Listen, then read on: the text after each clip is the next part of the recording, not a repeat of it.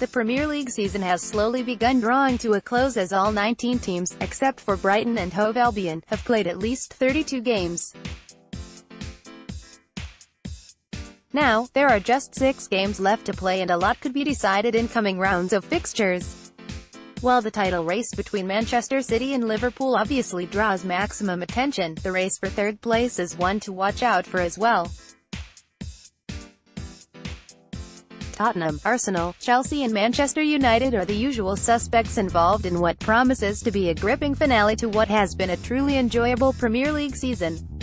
Here's our run-in analysis for the 4 teams vying for the 2 remaining Champions League spots. Tottenham Hotspur. Mauricio Pochettino's Tottenham Hotspur side were handed a massive defeat last time out when they succumbed to a late Toby Alderweireld own goal which gifted Liverpool the 2-1 victory.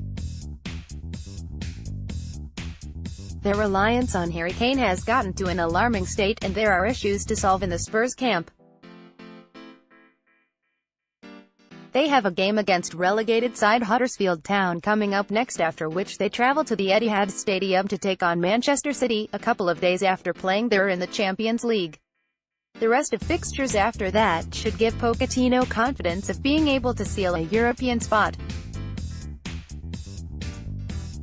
Arsenal's unexpected defeat at Goodison Park certainly hasn't helped their cause, as their apparent point lead over the chasing pack is now gone thanks to some shoddy defending and completely mundane attacking play.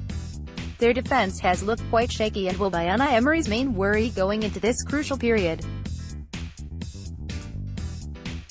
The fixtures that they have remaining to play could come as a saving grace, as they have been handed a relatively easy run-in which involves none of the top 6 teams. Away games at Wolves and Watford form their biggest league threats, as the thought of facing Napoli in the Europa League must be giving Emery nightmares. Chelsea were able to comfortably surpass the threat that was presented by Chris Hughton's Brighton side last time out and showed good confidence in the way they moved the ball around. If the earlier parts of Chelsea's season as anything to go by, seeing that win as a sign of improvement could turn out to be a great mistake. Their fixtures don't get any easier from here on in either, as their next away game sees them travel to Anfield to do battle with Jurgen Klopp's title-chasing Liverpool. After this crucial tie that could have massive implications on the title itself, they also travel to Old Trafford to take on Manchester United at the end of April. Manchester United, their recent defeat to Wolves, would certainly have come as a massive reality check for both Ole Gunnar Solskjaer and the faithful fans of Manchester United alike, as they were unexpectedly torn to shreds by the dynamic Wolves attacking duo. Their football has certainly improved and they will be looking to get back on track. Read more Premier League news? Click here. Premier League news: the run-in that United must now withstand sees them face both city rivals Manchester City and London side Chelsea at Old Trafford on back-to-back weekend.